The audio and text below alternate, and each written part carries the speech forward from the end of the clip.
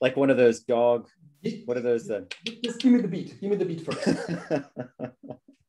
So anyway, this is work that has been published in Organizational Research Methods. It's a series of papers.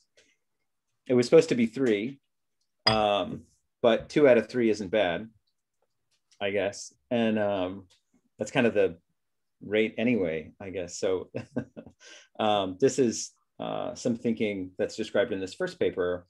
And this notion of a general cross-lag model, all we really mean by that is just a kind of a VAR or vector autoregressive model, right? So lagged associations in the model, like everyone has been talking about so far. It's a discrete time model. So it's kind of a mapping of the past onto the future as opposed to kind of a continuous flow, which is what Manuel talked about. And then it can be reparameterized for that purpose. So if you want to go to the next slide, what's the point of this, and what are we often doing in the social sciences in kind of observational research, and certainly in some fields like economics, where historically they haven't had recourse to experimentation. What do they do and what are they after? Well, we all know that there's this famous dictum phrased by Berkeley here quite well in 1710, and that is that correlation does not necessarily imply causation. Well, this is an issue to the extent that we work with what we often call correlational data or observational data, but really kind of what we mean by that is data that come from a research design that doesn't involve an explicit intervention, right? So there's no action carried out, nothing is done, and at least kind of actively by the researcher in order to change any of the variables, and certainly nothing like random assignment, for example, to experimental conditions, which is usually a prerequisite for making causal inferences, right? So that's the entire, in fact, where RCTs get their name. So, so what do we do if we have experimental, non-experimental data? And these days, of course, we have quite a lot of it. We're awash in it. So what are we going to do with these data in order to make causal inferences? So if you want to go ahead to the next slide. So from data to causes, if we have data, how do we get to causes or causal inference? And what a lot of researchers have been using for a long time in psychology and elsewhere, again, in microeconomics, they've been using data that they refer to as panel data. And really by panel data, what they mean is they just mean data collected for some number, more than one, of n units. So quite often in psychology, you're working with people. So some number of people at some number of occasions t. So collected over time in sequence. For example, some number of 100 or more or whatever people, and typically fewer than 15 occasions, or at least historically that's been true. And so the kinds of models that fall under this moniker of cross-lag model, a cross-lag model work with data like this, and usually many fewer than 15 occasions.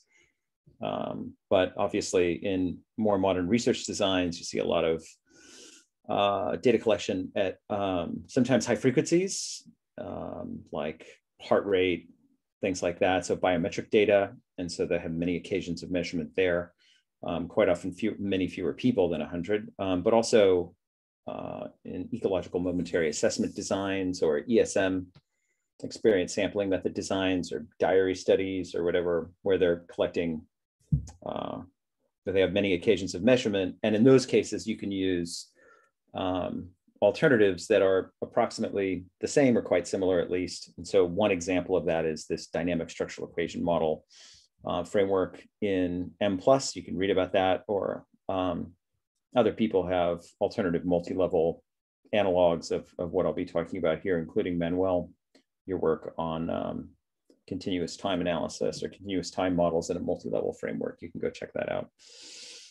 Anyway, the point of working with these data is that they allow us to control for some confounds, which is the whole point of randomization in experimental designs, and model the effects of the past on the future, which in theory is kind of what causality is all about. Causality by definition is something that occurs over time, even if it's almost instantaneous. typically we're thinking about, right, we're not working kind of quantum mechanically. We're not thinking about entanglement and spooky action at a distance. We're thinking about effects that occur over time and can be mechanistically conceived. And the third thing, I like how your cursor is also following the order. That's really good. Is that intentional or is that just subconscious? I'm very focused. That's right. It's good. I would get lost otherwise. And then and the third thing is, because we're going to treat all observed variables as dependent variables or endogenous, we are going to be able to overcome some of the assumptions that we have about the direction of effects that are typically found in particularly cross-sectional designs where you have to more or less make a choice. There's not enough information in the data to estimate reciprocal relationships typically. So that's what we're going to try to do with these data. So if you want to go ahead. So what are the kinds of things we want to control? Well, what this shows, if Zoom works, is how we might conceptualize one kind of a potential confound that we want to control for. We call that an occasion effect. And that's essentially what that is that it's kind of a shared correlation among all units or everybody in a sample. So for example, what this is it shows kind of subjective well-being or something, affect evolving over time. And then at some point, the trajectory goes down sharply, precipitously. And the idea is, people who were there in what seems like a lifetime ago in 2015 in New York, in that tower, when they all realized that actually Hillary lost and Trump is going to be the next president of the United States. And that's a shared effect that happens to everyone. So because we're not differentiating people, everybody experiences the same thing. It's going to be hard to make causal inferences that involve change within individuals over time, just based on the information that exists in a sample. So things like the global financial crisis, to the extent that was shared, or common weather or whatever. If you're teaching in a class or something, so like everybody here kind of experienced the technical difficulties, although I think it impacted some people more than others. Still. And really what this is conveniently in an SEM framework is we're working multivariately. This is just a mean, an estimated mean or an intercept, which is provided by default for each observed variable. So that's kind of, you get something for nothing there. So if you want to move on, in a multi-level framework, you would have to include dummy variables or some other way of doing it. A cross-classified approach will do that, for example. And another thing that we typically want to control for, so this really doesn't make any sense, does it? Is the past along a given variable. We just want to ensure that, that the history associated with a given individual doesn't confound any of the causal inferences we might make when we're looking at two variables that evolve over time and may have effects on each other. So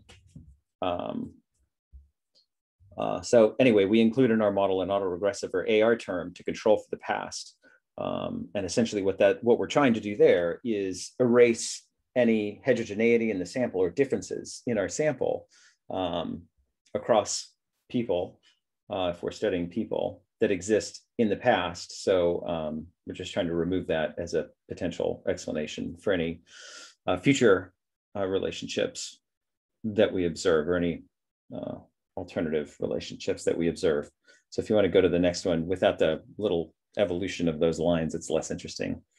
What we also want to do is, based on the idea that causality is something that occurs over time, anything that appears to occur, co-occur kind of simultaneously, we also want to eliminate that. And so what we call this co-movement, and really what we mean by that is, for example, two people who change together, or rather two variables that might change together, like subjective well-being and income. If you want to know if those influence each other, and someone is brought into a room and they're told that they're fired, that's going to immediately impact their income, and it's also going to impact their subjective state. So if those things move immediately together simultaneously, it would be hard to say that one causes the other, right? So an economist might say, and then it becomes this field-specific style of inquiry if you're working only with cross-sectional data where some people from one field might say, oh, we're going to model the effect of income on subjective well-being, and which is surprisingly kind of more what a psychologist would do, whereas an economist might say, we're going to look at the effect of health, for example, on income, because they assume quite often in health economics that those factors influence income. So income is the DV, whereas in psychology, subjective well-being is the DV. So anyway, if things co-occur, then that might suggest a causal effect. Maybe we need more frequent measurements to tease that out or tease that apart. But just to be conservative, we're going to not allow those to influence how we make our causal inferences. We're going to try to control for that or account for it, at least in the model. Do you want to go to the next one?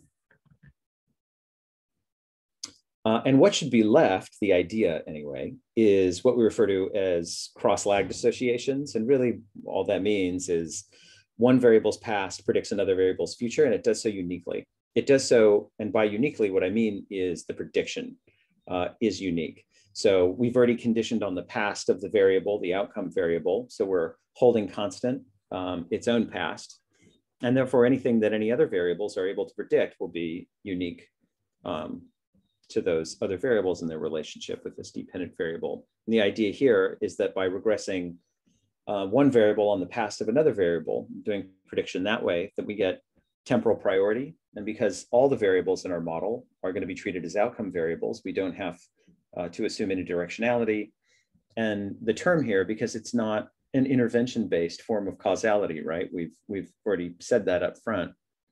It's a different kind of predictive causality, basically. Unique prediction or predictability is really our criterion here for making this causal inference. We call that Granger causality after Clive Granger. And so sometimes you'll see those model diagrams, but really right where the past is influencing the future. And so I think, Christian, you showed one of those, and I'm assuming, Manuel, you would have at some point too if you showed a diagram, but I was unfortunately not there and ineffectively looking around to fix this problem. But in any case, what those models imply in terms of the dynamic process is there's a perturbation. And this is not the same as what Manuel was presenting. He was, or describing. He was describing not necessarily the underlying perturbations which occur in our models, like jumps essentially, right? Because there's a stochastic input. We assume at some specific discrete time. And so if you think about it like that, what you might conceptualize as kind of a bump, I still draw it as continuous here. And then what you get on the other variable, you would assume is a causal effect. And so that one variable's past, a kind of random perturbation predicts another perturbation, or perturbation in a different variable. So in this case, we might say, oh, maybe income causes subjective well-being. That's that SWB variable there. But really the patterns in the data might look something like this. We still have some regression to the mean that we're showing here. If you want to go to the next slide, please. Okay, so the idea, of course, because we're not assuming directionality, is that the effects of these different variables on each other can be positive or negative. So if an effect is positive, of course, they're just tracking each other. One goes up, the other goes up, but in the future. So you essentially have this delayed, just this pattern of delay here. You're just kind of shifting one variable into the future. And if you want to go to the next one, you can just kind of cycle through these relatively quickly because we're just giving something obvious, like what does a negative effect look like in terms of the levels along the variables. And so, for example, if income goes down and there's a negative effect, then obviously subjective well-being would go up and vice versa. So if you just want to keep going through that, and then, yeah, that's it. So just keep going.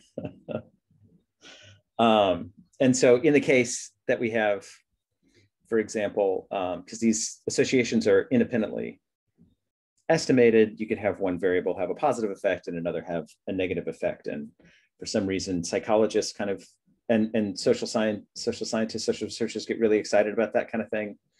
for whatever reason. But if you were looking at a time series or a 2-time series, they might look like that. So if income had a positive effect, or if they both positively affected each other, sorry, and then go to the next one. Right. And then here's the case of a positive and negative effect. The effect mix is just a way to visualize the time series involved. So subjective well-being goes up. So maybe that makes people, so right. So income goes up and then somebody goes out and they buy something, or that generates, increased self-worth or something, whatever it does, it has this temporary effect on subjective well-being. And there's some evidence for that in social psychology. And then you go to applied psychology and you go ask somebody like Jeff Vancouver, what are the effects of something like self-efficacy on productivity or whatever, on performance?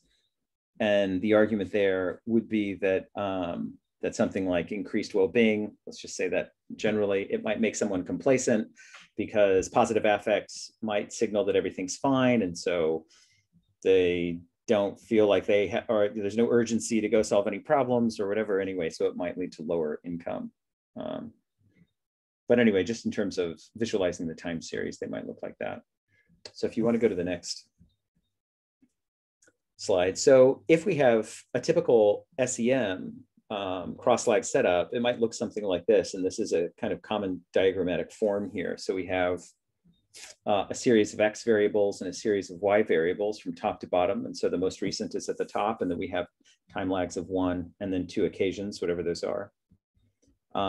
And the autoregressive terms just imply a dependence of the future on the past. And so some people, depending on the rest of the model, might like to think about this as having something to do with generating kind of Markovian setup. And the residuals here are these U terms. So the assumption is there's something left over, although obviously at the first occasion, this T-2, that's all there is. And then we have some covariance there. The cross-lag terms move diagonally from one variable to another, but it's all just regression, right? So we're still treating, for example, Y at T-1 as a control, and then estimating the independent effect of X at T-1. And then we have these U terms, which we'll call impulses. The idea is that those are random, just kind of random inputs into the system. And then the code movements are these double-headed arrows. And the idea there is that, those could be, that's the simultaneously occurring movement in the series. So somebody says you're fired and you feel bad and you lose your income at the same time. You can't say that one caused the other, but there's maybe some kind of third variable causing both. So if you want to go to the next one, so we're going to add some additional parameters, though. And what's kind of interesting here is that if we think about what the causal variables or agents are, typically we make the causal inference based on the assumption of some kind of, if we want to have recourse to some kind of experimental notion of random assignment, then one convenient way of doing that is by looking at these impulses, by looking at these, what we will assume to be kind of random variances. We can orthogonalize these impulses as well to eliminate that covariance, and then just get left over something that is totally unique to either the X or the Y series. And the idea here is that there's an impulse into the system. In economics, they always, not always, but often conceptualize these impulses as like technology changes or something, for example, right? So they're modeling GDP, or they're modeling some kind of financial, for example, time series. And whenever it goes up, that's a change in technology. So whether it's a management process or something else, the term technology is kind of overly broad, I think on purpose. But the AR paths do have a role to play here, right? And those autoregressive paths, if you just look at this and do a little bit of path tracing, you get this impulse, for example, from on the X T-1 observed variable, you get an impulse from U at T-1 for X. And if there's kind of a random assignment to a level of X there, which is what that UX represents, then you can trace the path from that, and it flows forward over time through that AR term. And so that's really the persistence of the impulse. People talk about these autoregressive paths as implying persistence, but persistence of what? It's persistence of a kind of random stochastic, right? A stochastic input.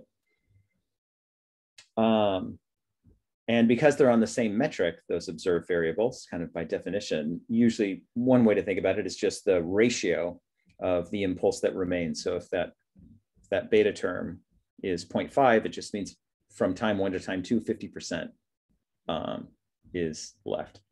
The cross-lag paths, on the other hand, imply the degree of kind of unique prediction from one variable to another. But the point here is that if impulses are really random, if you believe that, then it's like mimicking random assignment to a given variable. And based on that idea, if, for example, from the X series to the Y series, we can trace the path from X's impulse, that U, X at t-1, for example, and we can trace that path along we can trace the CL path there and see how we get from like a random stochastic input on X to Y. The idea being that might help us make some kind of causal inference or attribute causality from between the series using these CL paths. So if you want to go to the next slide, so that's called Granger-Simms causality. That's the idea. And that's kind of what in econometrics, they talk about Granger-Simms causality. It's a term that gets used. And usually what that means is that they're just invoking this notion of an impulse as being like random assignment, because everybody loves experiments so much. They want to create some kind of analogy between whatever they're doing and how it relates to an experiment. Like Christian listed all those other kind of causal modeling terms, like in his slide, the comparison. And on the right, those all get their justification by analogizing to experimentation and random assignment. So if you want to keep going here. So that's a very familiar model for anyone who's in economics and knows those the VARs, or in psych and in other areas where they use those cross-lag models, or that DSEM model and M+, or any of those. You can do it in a multi-level modeling framework as well. But those models make some assumptions that we might want to overcome. And so that's this idea for a more general model. And what we mean by that is, well, I mean, one way to motivate this actually is, what if we wanted to ensure that impulses were random? Are there any systematic sources of variation that we want to get rid of or account for that might make it hard to infer randomness there? For example, what about stable factors? So if people are systematically different from each other and stably so over time, it might be due to, cognitive or neurological factors, or maybe stable environments that separate people over time that cause stability. Then we might want to control for those, because if we have something that's stable, then it's not changing over time. And then by definition, it has no role to play in a notion of causality that kind of unfolds over time. And we might also want to expand the kinds of dynamics that we can represent in our model. And I guess in Manuel's presentation, that would be kind of the functional form of those relationships between those variables, those pretty functions that he was plotting. And the issue here, at least in most research, is that there's not actually much thought put into the structural relations between the future and the past. And so people usually just specify those AR and CL paths and move on, and fits often acceptable, because they'll look at something like CFI or TLI, which are always very complementary. They're the perfect dinner party guest. They love the food, they love the wine, they love your couch. And so everybody always invites him to dinner. But we can, I think, do better and expand the range of kind of dynamic relationships or functional forms that we might want to model here. And so let's move on and see what we mean by that. So that's kind of the motivation, those two things. So what about these things that we'll call unit effects, but they're called a lot of different things. They're called random effects, fixed effects. Those imply different kinds of models when people use those different terms, but really they're kind of hinting at the same thing. And in econometrics, they'll call it unobserved heterogeneity. And really, these are just our stable factors, right, that we might want to control. Sometimes you refer to this as a between person component based on, anyway, a between person trend, something that is different between people, that makes people systematically different. So personality and other traits, stable environments, for example. And so you can see that here. And so if you were to account for that, what you would essentially do is you would take two different series and you would make them, at least in the long run, the expectation would be equivalent. And so if you want to move on to this, so it's supposed to move, but it's not going to move. So if we go there, in our structural equation models, our path diagrams, we know how to represent those quite easily. We're very familiar with that. That's like day one psychometrics. And so we'll show those as just factors, latent, right? Latent variables, latent factors. They're not measured because by definition, they're not measured. We're measuring something else like income. So whatever the stable factor is, or a set of stable factors that produce consistency in income over time, we might want to model that. And so you can see that here with the blue terms. And really the key here, if you want to hold those constant, is to model their covariance. You need to model the association between those things. And that's kind of the difference between a random and a fixed effects model. In a random effects model, you're not modeling that covariance. And to make this a fixed effects model, you do. So you account for their relationship in order to hold them constant. And in our model, we allow for time varying effects of these stable factors on the observed variables. You don't have to do that. So the alternative assumption is what they often refer to as mean stability. And we talk in the paper about some of the issues there and how to conceptualize that and how to properly set up the model.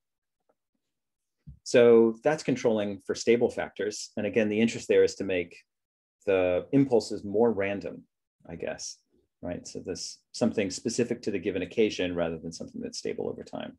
And you'll see huge changes in your model parameters when you do this. And I should probably add that all of this is totally consistent with all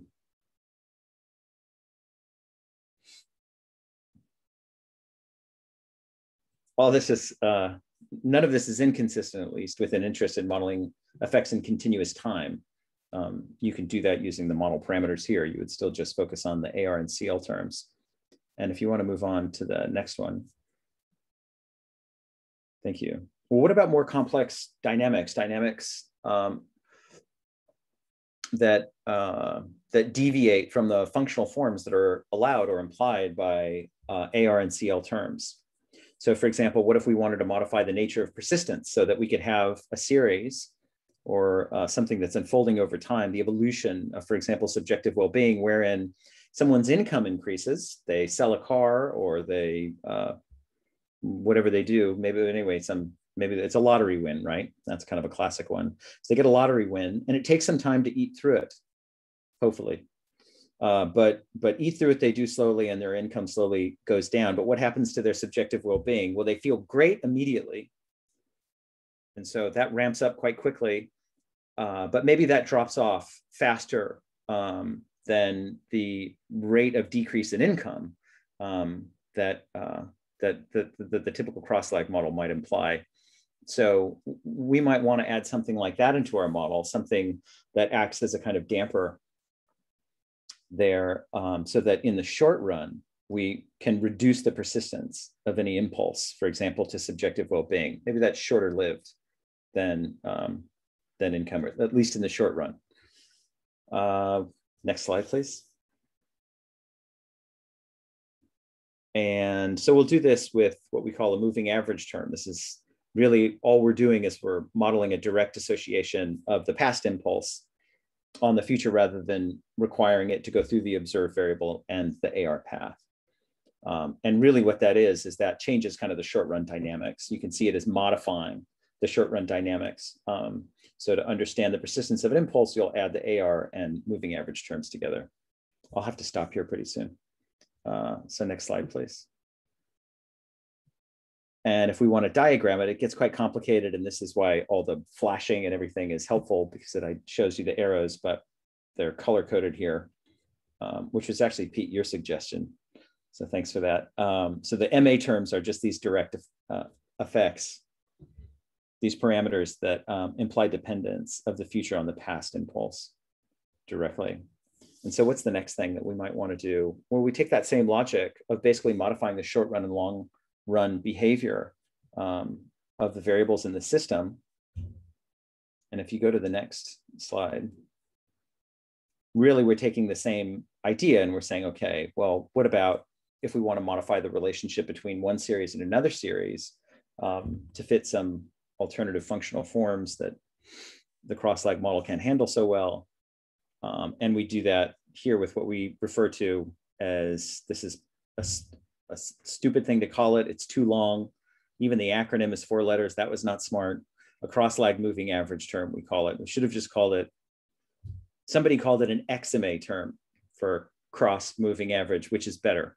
But we didn't do that, and now it's published. So, so this is it. So what these do by linking one variable's impulse to another observed variable in the future directly, essentially what we're doing is we allow for kind of an initial increase or decrease in that cross-lag term.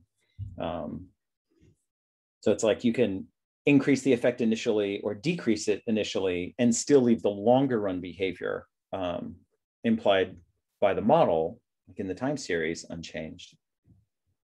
So if you go to the next slide, you can see that there, I guess those are pink. Is that magenta or fuchsia? I don't actually know.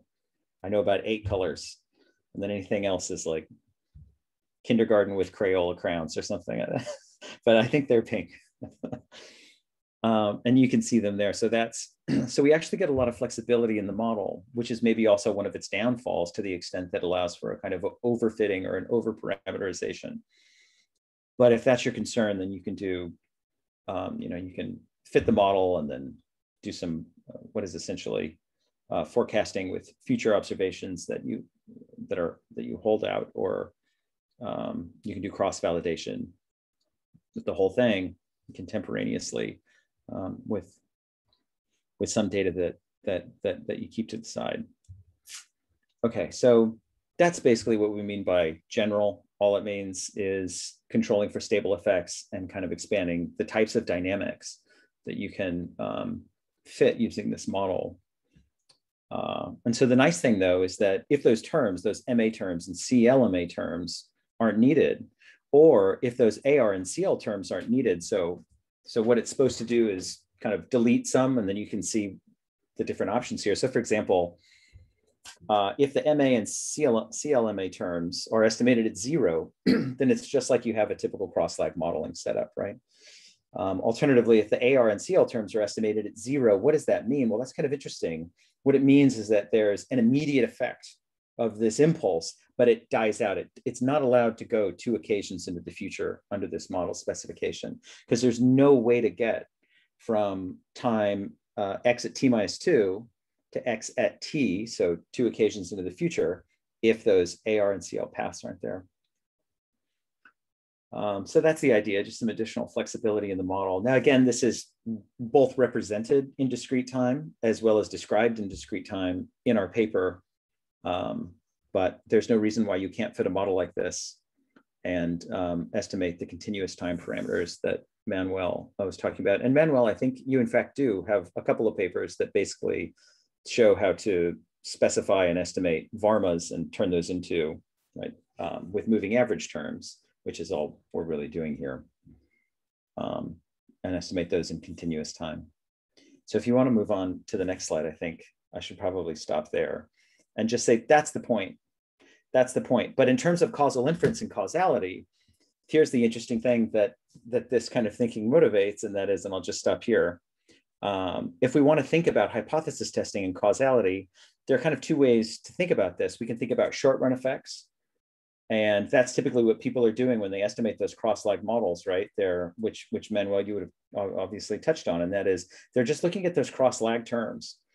And there are there are a few problems with doing that. And one is that's actually kind of a short run evaluation of the relationship between any two variables, right? So it's from time 1 to time 2, whatever that time scale is, all of your inferences hinge on that.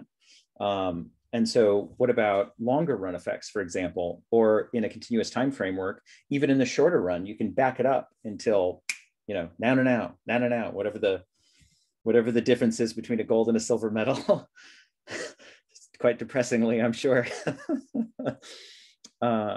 So those short run effects, you can look at those, or scale your inferences to whatever something that might be institutionally relevant. So in a lot of government agencies, for example, they're looking at year-on-year relationships, and those actually matter. Even if effects play themselves out continuously, they're doing that. But long run effects also become possible. And the idea there is to think about those impulses as like stochastic inputs, as if you're being randomly assigned to a level of income or something as a function of that impulse. And in econometrics, they have a well-developed set of tools for doing that. They call them impulse response functions and impulse response analysis. And there's, again, just thinking about causality, this quote by Luc de Pol, and then I'll stop. The focus is on impulses as causes, because changes in the variables are induced by non-zero residuals, that is, by shocks. Hence to study assuming stochasticity, assuming a stochastic system. Hence to study the relations between the variables, the effects of shocks are traced through the system.